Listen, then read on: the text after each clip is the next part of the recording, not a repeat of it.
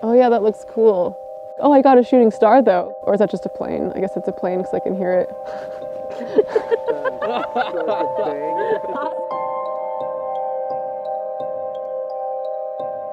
So, we're here in Grand Teton National Park, and I'm really excited to capture some astro here because I've actually never taken astro photos here, so I'm really excited to get into it. There are several spots that I've scouted out, and I think we're gonna get some really cool reflections in the water, and I really, really can't wait.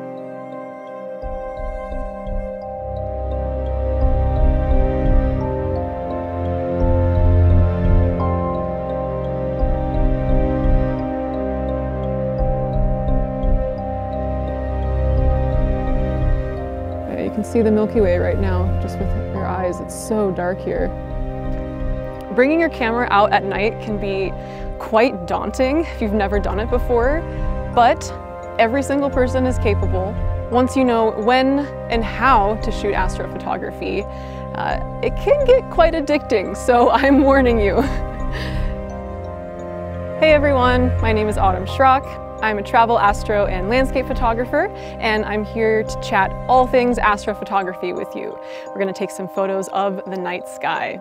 It's one of the most magical forms of photography, but also one of the most challenging forms of photography.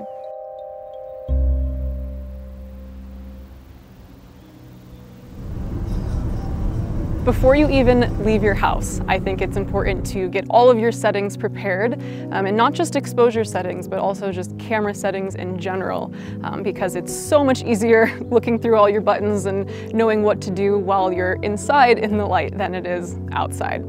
But there are also several other preparations that you need to make. First one is weather. Of course, if the sky is cloudy, you're not going to be able to see the stars, which means no astrophotography. I use an app called Windy, which is a great app for predicting cloud cover. I found it to be quite accurate, so I highly recommend checking that out for any of your astro shoots. Second is light pollution. If you're near a city, if you want to shoot something that's near a city, you're probably not going to be able to see the Milky Way because of the light pollution. So I like to use a website called darksightfinder.com, and it's a really great tool for finding where the darkest skies are all around the world. So basically, all you need to know is get as far away from a city as possible. Third is the Milky Way. So when most photographers are talking about photographing the Milky Way, they're mostly speaking about the core of the Milky Way galaxy, which is a higher density of stars and gas clouds, which makes it appear brighter in the night sky, so it just makes it a little bit easier to photograph. In order to find the Milky Way, it does matter where you are in the world. If you're in the northern hemisphere, between the months of about April and September, look toward the southern horizon. It doesn't rise super high in the northern hemisphere, so if you're in the southern hemisphere, you're a little bit luckier. You can see it generally from February through October, and in June and July it's completely overhead, which is really magnificent. So knowing where you are is also an important step to finding the Milky Way.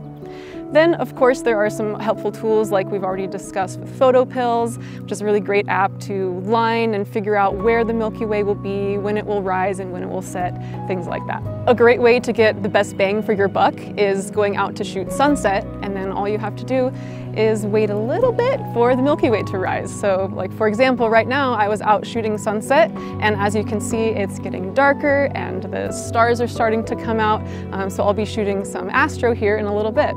And lastly is the moon phase. The moon is obviously something very dear to me, but it can ruin your Milky Way shots. So it's important to double check the moon phase and when the moon will rise and when it will set as well. But it is kind of a misconception that you have to have no moon. I think that a little bit of moon can help some of your compositions. The moon can help to illuminate your foreground, which will help bring some detail out. Of course, it just depends on the phase because the moon can get very bright, so I usually stick to about quarter moon and less.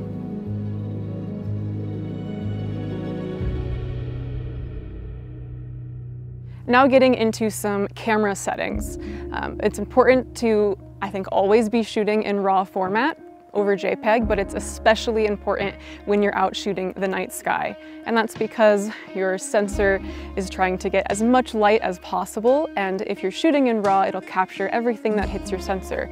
Whereas if you shoot in JPEG, your camera will toss out information that it deems not important in order to save space. So make sure you're shooting in RAW. Some of the newer cameras you can shoot uncompressed and lossless uncompressed RAW format. I think it's typically ideal to shoot in uncompressed because you'll get as much detail as possible. But if you are short on space, a lot of these high-resolution cameras now have larger file sizes, so you can choose a lossless compressed format, and you really won't be able to notice a huge difference unless you're like seriously pixel peeping.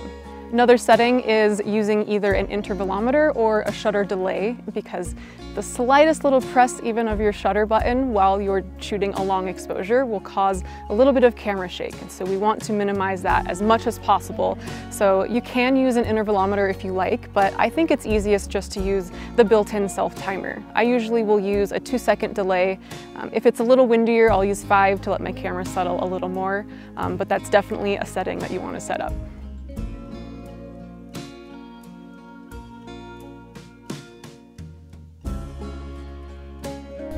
We've been on the run trying to capture this cool photo of Venus. It's in this awesome little saddle in these mountains here, but things move so fast, so it's a little bit stressful, but I think I got it. Of course, you'll want to shoot in manual mode on your camera for your exposure. Our cameras aren't quite good enough to auto expose for the night sky yet, but it's probably coming in our future. So make sure that you're using a camera that allows you to shoot in manual. As well, you'll need to shoot in a manual focus mode because, again, they're not quite capable of autofocusing on the stars just yet. I think that manually focusing on the stars is the most difficult part of astrophotography because in our viewfinder, they're just these little tiny pinpoints and it's very difficult to tell if it's in focus or not. So don't fret, it's okay. Try taking a photo, zoom in, scope it out, see if you got it in focus. It's okay if you didn't nail it. I definitely don't nail it on the first try. So don't beat yourself up about it and just keep adjusting minimally and you'll get there eventually. There are times when you just nail your focus on the first try and it is such a win. You get such a dopamine rush and you're like, yes, this is amazing. Astrophotography is so fun. Love it. Realistically, doesn't happen every time, but as you use your camera, you'll get used to where that focus actually is. Some of my lenses now, I can just go, oh, I know that's exactly where it's in focus. So practice makes perfect. Quick tip, I love to turn on focus peaking on my camera as well. Focus peaking is when your camera will assign a color to the parts of your frame that are in focus. So it's really helpful to be able to tell when your stars are in focus, I think, at least for me, when it's a slightly different color. So I usually use the red focus peaking option just because I feel like it stands out a little more and my eye is better able to see when that star is in focus. Manual Focus Assist is another really helpful tool that the Sony cameras have. I think they come built in where if you adjust your focus ring, it'll automatically zoom in for you so you can see more. But if you hit the center button on the back of your camera, it'll zoom in even more. So you can really get close up on your stars to make sure that they're in focus. Now let's get into some exposure settings, the fun part, I think. So you want to use a lens that has a really wide aperture and a wide field of view. I'm using my Sony 14mm f1.8G master lens and the 20mm f1.8G lens for astrophotography. These lenses are really wide and fast apertures, so I can let in a lot of light. So for exposure, I'm usually leaving my aperture wide open at 1.8 or 1.4, whatever the widest my lens is. A lot of people will like to stop down a little for sharpness, but I find that the Sony lenses are sharp all the way wide open, and I don't feel the need to have to stop down. Shutter speed is probably my most changed setting. I like to play around with longer exposures and shorter exposures, but generally speaking, I'm usually around the 8 to 13 seconds. Something to note here is something called the rule of 500. It was created a while ago, and I think with our high resolution cameras, I like to use more of a rule of 200 or rule of 300. So basically what this is it tells you the longest shutter speed that you can have without getting star trails. Star trails are when you can see the little streaks of the star because we are on a spinning planet and your shutter speed is a little bit too long. So for example, since I'll use the 300, you'll take 300 and divide it by your focal length, and that will give you the longest shutter speed that you can use. So say I'm shooting on my 20mm, 300 divided by 20 is 15. So my longest shutter speed that I can use is 15 seconds. If you're on a crop sensor body, you will need to determine what your crop factor is for your sensor. A lot of cameras, I believe, are like 1.5. So what you'll do there is take your focal length, multiply that times whatever your crop factor is. For this example, I'll use 1.5. So say that I'm shooting on a crop sensor and I'm wanting to be at like a 20mm focal length. So I'll take 20, multiply that times 1.5, which is 30. So that's my 35mm equivalent focal length. Then I'll take the 300 divided by 30, and that will give me 10. So 10 seconds is the longest that I can have my shutter speed without getting star trails. A lot of people worry about ISO for astrophotography, and I think with these newer cameras and some of these even post-processing techniques that are eliminating noise, I don't think we need to worry quite as much anymore. At least with my Sony A1 and my A7R5, I haven't had any issues. I've taken photos at 10,000 ISO and haven't had any issues, but usually I'm in the range of like 2,000 to 4,000 depending on the scene. White balance, I think, is an often overlooked setting for astrophotography. You can get away with using auto white balance, but sometimes if you've got maybe a little city light in the distance or even moonlight, it can throw off your white balance. And while it's easy to change this in post, it's just good practice to figure this out in camera. So I usually choose a custom white balance that's around 3,700 Kelvin, maybe up to 4,000 depending.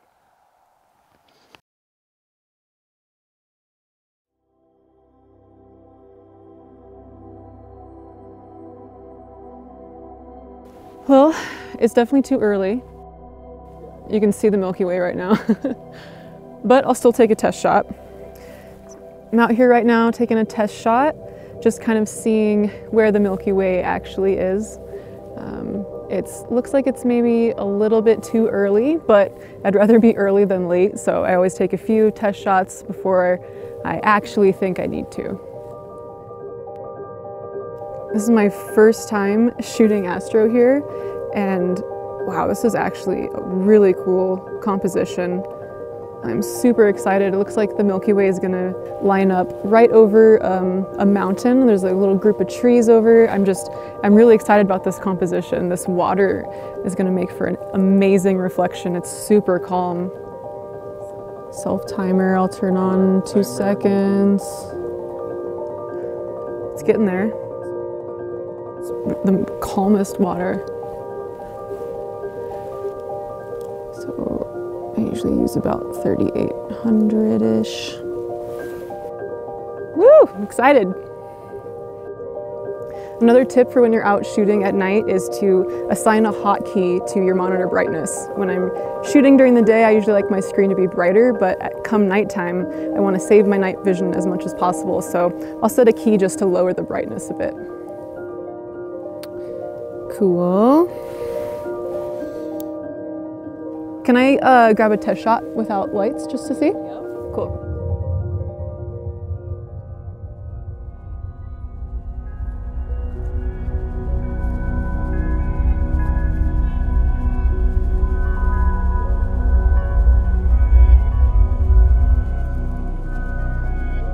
This is really cool. I do like this, yeah. Looks pretty sharp.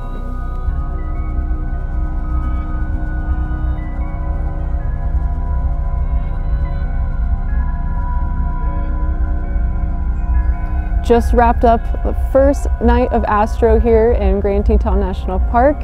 Those test shots I took earlier turned out to be maybe the final shots I'm gonna use. The moon came up and was a little bit brighter than I was hoping for, so it washed out the Milky Way a little bit, but I'm super stoked with these images because the water, I don't know if you can see this behind me, but it might be the calmest water I've ever seen, so it was a perfect reflection of the Milky Way. Super stoked to edit these photos.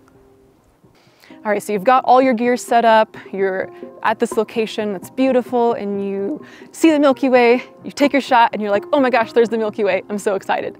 And maybe you forget to take into consideration what the rest of your frame looks like. I have been there. I get very excited about seeing the Milky Way, but something that will take your photos to the next level is taking into consideration how that Milky Way is interacting with your foreground. So composition, I think, is something that really takes astrophotos further. Things like even light trails or aligning the Milky Way behind something, so it's got this sort of interaction. Rule of thirds, we've got some leading lines, maybe there's a road in front. Just taking into consideration these compositional aspects that you probably already know, they also apply to your astrophotography. Yesterday I got the Milky Way over some water for a really cool reflection, and tonight I'm shooting the Milky Way behind a barn, so we've got this really cool like human element to it, so it's a different way of photographing the Milky Way instead of having it, you know, kind of look like it's coming out of mountains. It's just sort of interacting with the sort of man-made environment, which is kind of fun. Okay, a little less light.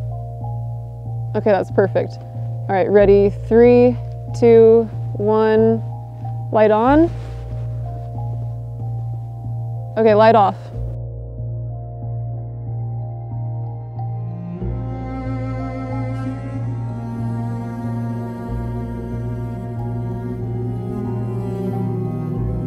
Oh yeah, that looks cool.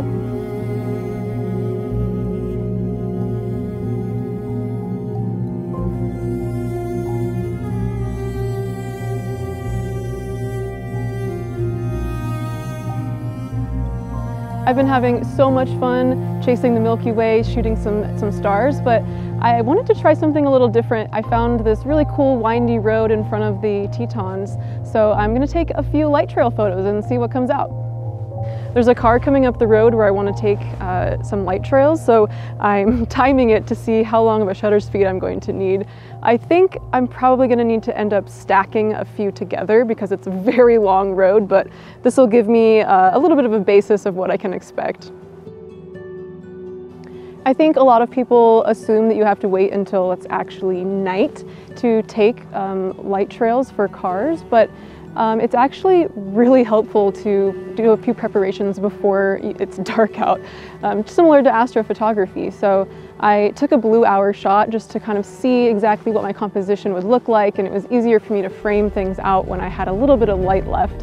And then also it's really helpful to set up a timer. If you can get a car driving the road that you're going to be shooting later, that'll give you a basis for how long your exposure will need to be, how long your shutter speed will need to be.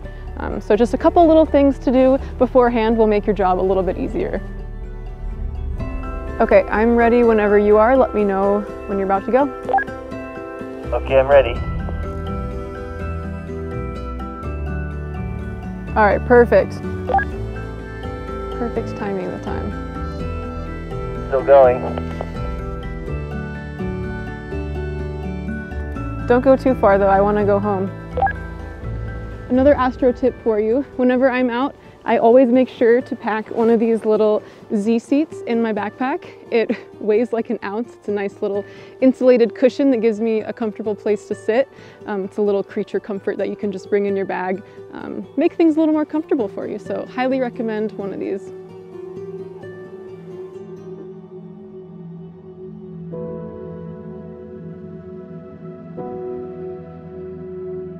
We get really hung up on the Milky Way because it is very exciting, but there are so many different things that you can do with night photography. You can get really deep into it with a telescope, maybe a super telephoto lens, and photograph galaxies. You can take photos of car trails. You can take environmental portraits of people where maybe they're shining a headlamp. Astrophotography, no matter what type of astrophotography you're doing, somehow has a way of grabbing you. You try something and it's like this addicting, amazing so satisfying thing. And I think it's because it's so challenging, but people tend to gravitate toward, oh, I tried this one thing and I love it and it was so fun and I can't wait to do it all the time. And it's definitely something that can take over your life if you're not careful, but that's what's fun. We do this for a reason. We're passionate about photography and creating, making things that don't appear in the real life. That's a lot of astrophotography.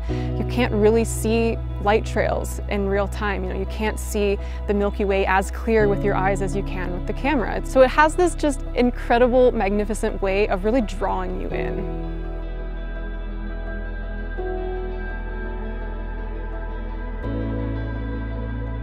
So let me know down in the comments what your favorite kind of astrophotography is, and maybe what type of astrophotography you'd like to try that you haven't yet. The next episode is going to be editing. Nate and I are going to walk you through our process for all the photos that we've taken throughout the week, but it's getting dark, the stars are coming out, I gotta go shoot, so I'll see you next time.